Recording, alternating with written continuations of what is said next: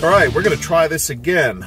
I have made several takes trying to make this video and kept getting interrupted. So, welcome back.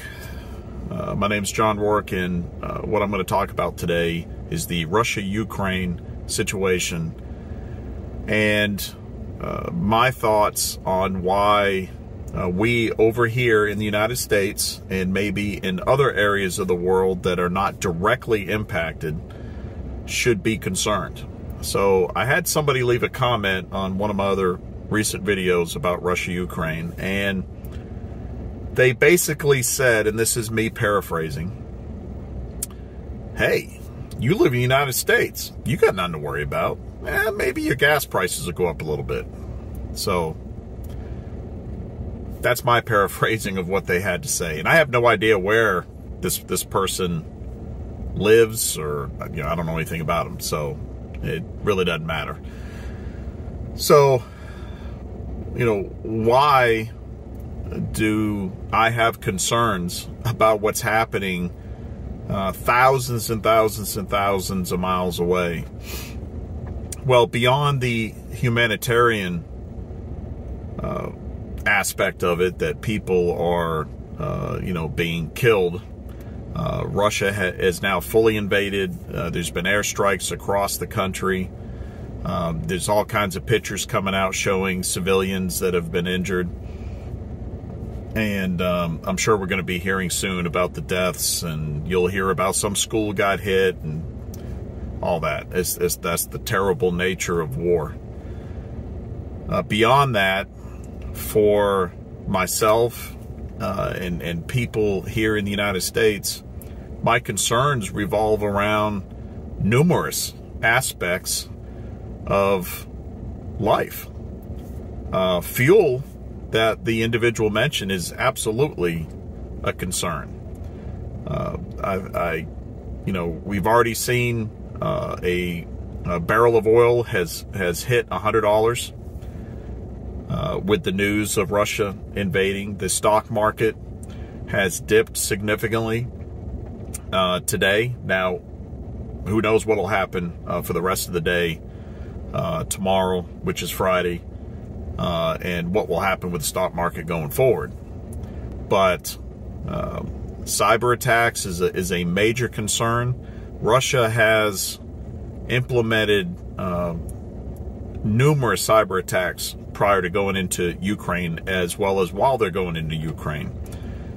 There are many that believe that those cyber attacks will then turn to those who are standing up against Russia in any way, which includes those countries that have implemented sanctions, which appears to be an ongoing thing with the United States and many of its allies. So the threat of cyber attacks here in the United States is significant. And the impact of those cyber attacks may be run anywhere from being a nuisance to a small percent of the population to being catastrophic to a large percent of the population. We could see interruptions to the power grid, banking system, financial markets, communication systems. There's discussions of Russia potentially interrupting service of our satellites. All these things could have varying degrees of severity depending upon what happens.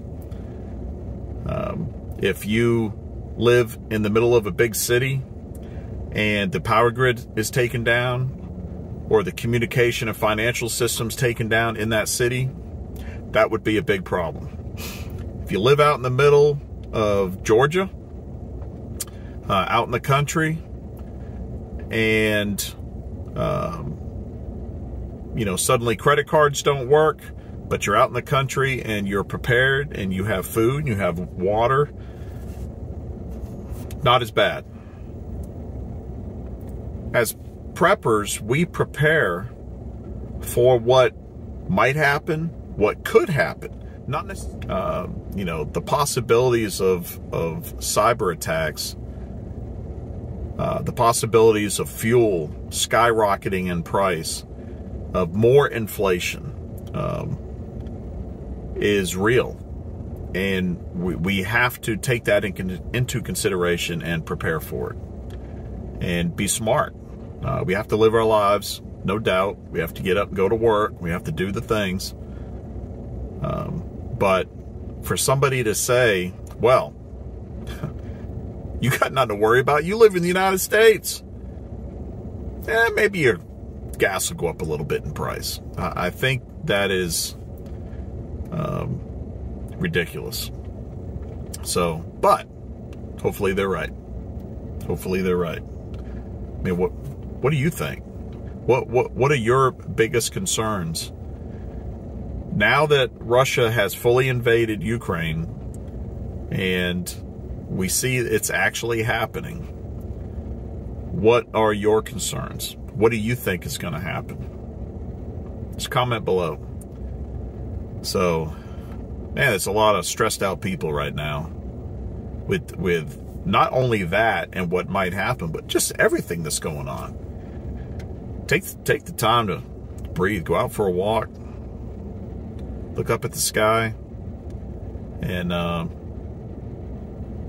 just take some appreciation for the good things that you got going on around you. So that's what I'm going to do. You guys take care. If you got anything out of this video, I appreciate it if you hit that like button, subscribe, click that notification bell. We'll catch you next time. See ya.